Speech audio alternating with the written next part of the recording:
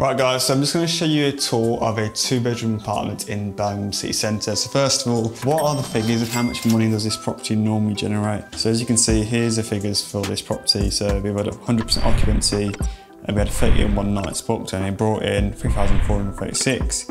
And as you can see, so roughly the daily rate for this property for a 2-bed is around £110 a night. Obviously weekends we price it a lot more higher.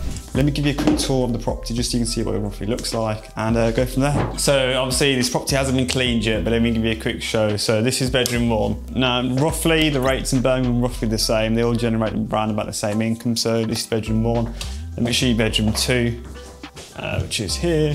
Really nice and simple. Obviously some months fluctuate, some months aren't as high as it can be, but really simple, and this looks really nice and it works well. So this is the bathroom. The bathroom is really nice and modern. The landlord did a quick refurb on it, but as you can see, really nice and clean.